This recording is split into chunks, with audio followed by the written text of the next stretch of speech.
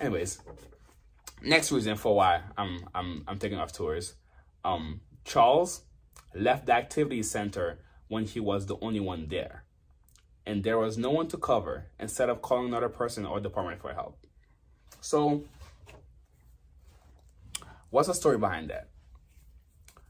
So, it was only me left it was me, my manager in the activity center. And then there was a ATV tour happening. So she went to lead the ATV tour. And when she went on a tour, so she knew I was the only person in the activity center. So she went and led the tour. Now after like sometime 10 minutes or so, I hear a shrieking voice coming through the radio, like yelling, screaming, and I was working with a customer, and then I just like hear like somebody yelling through the radio. And I couldn't make out the voice, my manager's voice. She said, "Charles, help! Bring the side by side the side by side ATV." And the side by side ATV is just like a bigger ATV. So bring the side by side ATV, da, da, da. She said like there was a lot of static in the radio, so I didn't understand everything she said. But she was shrieking, and what I hear was like somebody got hurt. I could have sworn I heard. Now I didn't hear somebody die, but I heard that somebody got hurt badly. I heard somebody got hurt, and like she was yelling through the radio.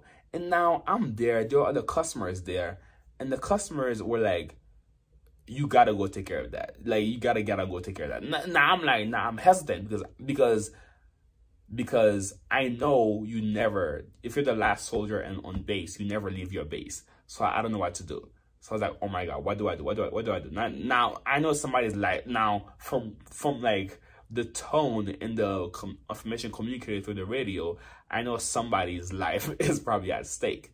So now the customer that I was talking to, that customer is good friends with the general manager. Matter of fact, she comes to the resort very often so that her daughter can play with the GM's daughter. So like she's good friends. So like if anything, she will protect that company. So she said, she told me, listen, go take care of that. I will stay here. I will close the door. I will stay here, and I will if any customers come, I will turn them away. And I did that. I ran to the side by side, and I brought the side by side to my manager. Come to find out, nothing happened. Nobody was hurt. It was just like I think like a ATV just shut down. Like it's just stopped working, and she just needed like a bigger machine to pull that ATV and drag it back to the activity center. And she said, is somebody waiting at the activity center? I said, no. It sounded, you said somebody got injured. You said it was an emergency, so I came. Emergency. I think a customer's life is more important than the activity center. Anyways, when we got back to the activity center, she said, don't do that again, because if the CEO had walked into the activity center and there was nobody there, we will all get in trouble. Now, I'm like, I try to explain to her that I left somebody to watch over the activity center, but again, she called me up and said, no, it's okay, it's okay, it's okay, it's okay, it's okay. She doesn't do it again. She didn't even hear my response. She doesn't do it again.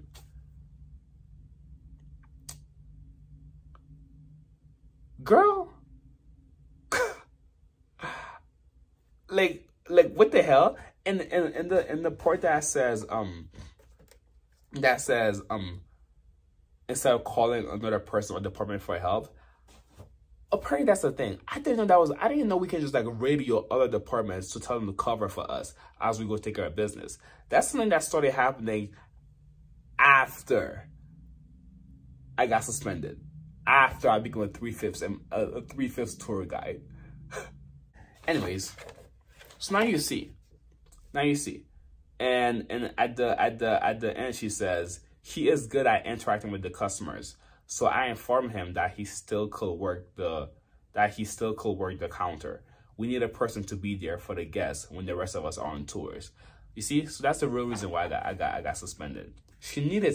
We were understaffed regardless. Like if every tour is booked, there's literally nobody left in the activity center to look over the activity center. So she needed somebody to be on base at all times. And me being black, being so great with customers, and being so vulnerable to her accusations, she can just like pen all these accusations at me, just like make me look like the worst person ever to be in that department, and then have me stay there permanently. So I can be there when all of them are there having fun, making all the tip money, giving tours, ruining tours. See? That's like, this is all planned. Like, this is all planned. The only thing is that I had nobody to defend me on my side to defend me. You know why? Because can nobody tell her how to run her department? Not even the general manager, who is her boss. So I think I told you earlier that that I was on my way to transferring out of the department. One of the main reasons why I decided to, you know what, screw it, I'm gonna transfer out of the department, aside from being a 3/5 tour guide, is one day I walked into the activity center, and all my tips were gone. So we have like, there's like a room for that employee access only. BS, it's not employee access only, because you can just open the door and go in whenever you want. Anybody can just go in the door. But in that room, we have small boxes where they put our tips. So and I went to check in there, and my tips were not there. Like, my tips from the previous day were not there. So I asked around. I asked the person who closed from the night before, did he separate my tips and put my tips in there? He said yes, he did. And I couldn't find my tips. So I told my manager, my tips are missing. Like, are you gonna do anything about this? That means somebody literally went in that room and stole my money. That's a big issue. Or is there anything you can do about this? She said, honestly, I don't have any power over this. I don't know if the cameras even work. I don't know if the cameras even works, and if they do work, I don't have access to them. I don't know what to do about this, but I'm gonna talk to the GM and get back to you. She basically told me that there's nothing she can do about it. My tips are gone. Screw it. Nothing's gonna happen. And the only people who know that the tips are in that room are the employees in that department. So somebody in that department stole my money. Somebody there stole my money. So, okay, I was like, okay, she's not gonna do anything about this, so I'm gonna take matters into my own hands. So at the end of the night, the person who closes is supposed to bring the money from the cash register to the front desk. So I told the person, I talked to the front desk person, and I talked to the person who closes at night. I told him, listen, whenever you're done closing at night, instead of putting my tips in the cube, in the box where you usually put the tips, bring my tips to the front desk, and I'll pick it up the next day. I don't trust anybody in that department anymore. Cool.